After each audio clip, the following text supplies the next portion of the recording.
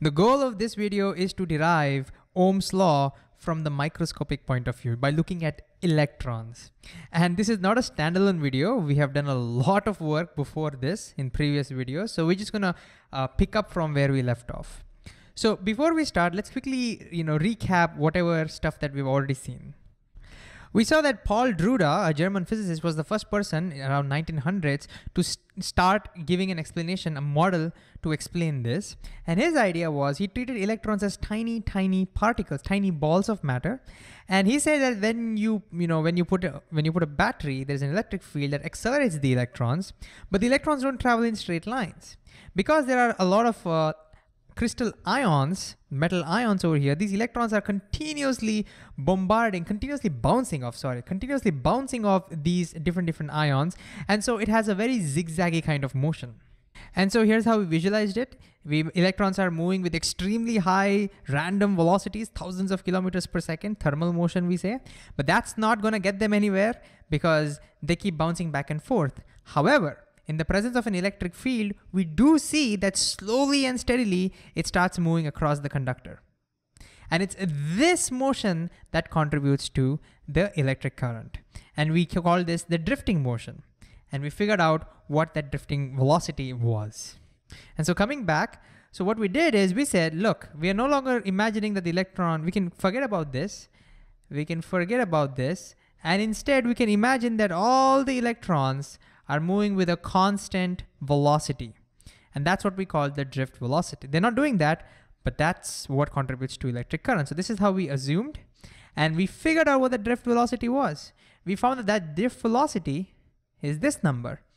And the way we calculate it is this is the acceleration, which is force acting on the electrons divided by mass. So this is the acceleration of the electrons multiplied by the time. And this time is the average time between two successive collisions. We call that relaxation time. And so the surprising thing over here was even though the electrons are continuously accelerated by the field, the net motion is constant velocity. It doesn't change. We can assume that it's moving with a constant velocity. This is the most important part of this entire derivation.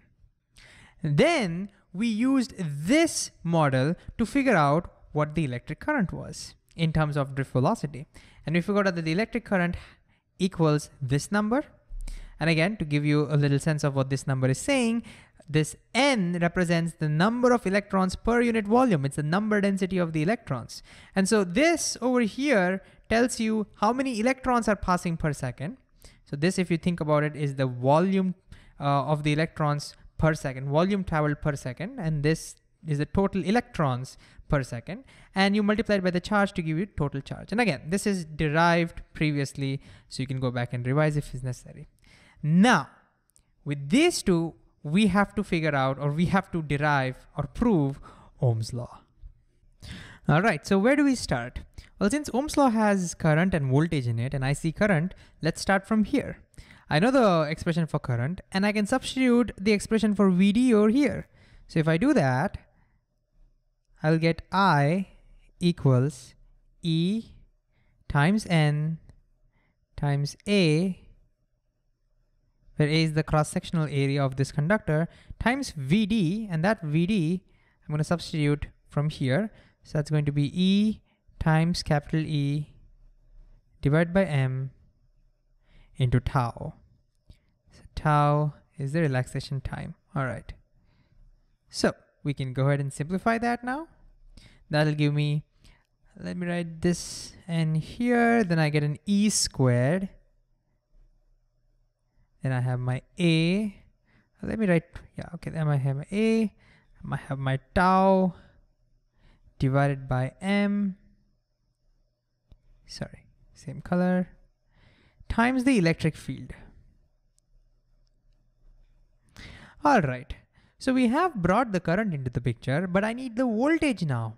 I want to bring the voltage into the picture. Voltage is basically the potential difference across this conductor. But what I have is the electric field inside the conductor. So I know that the battery creates an electric field from the positive terminal to the negative terminal. So here is that electric field in this direction. And that electric field I know. But can I calculate what the potential difference is from this electric field? Well, yeah. There is a connection between the field and potential difference. Why don't you pause the video for a while and see if you can recollect that yourself? All right, the electric field is the negative potential gradient. Let me just write that down over here. Electric field is the negative potential gradient. And in a lot of jargons over here, what this basically means, let me take an example, it'll make a lot of sense. So if I said the electric field was something like 10 units, in this case units would be volt per meter. You can say newtons per coulomb is the usual unit, but you can also say volts per coulomb or volts per meter. So if the electric field was 10 volts per meter, what this is saying is that if you travel along the electric field, every meter you're going down potential of 10 volt. Okay, electric potential 10 volt. So 1 meter you go forward, 10 volt you drop. Another meter you go forward, another 10 volt it drops. And the negative sign is basically saying that along the field, potential drops. Just like in gravity, as you go down along the field, the gravitational potential drops, it decreases. Same concept over here. Okay, so that is the connection between electric field and the potential difference. So in our case, we know the potential difference across the conductor. That itself is what V is. So that potential difference we know is V. And let's say the length of the conductor is L. The length of this conductor is L. And we're going to assume that this electric field is pretty uniform.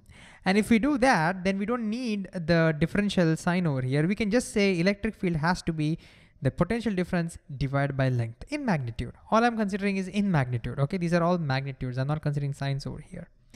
And so if I plug that in, I will now get, what is this? I'll get N E squared times A tau divided by M into E is V divided by L.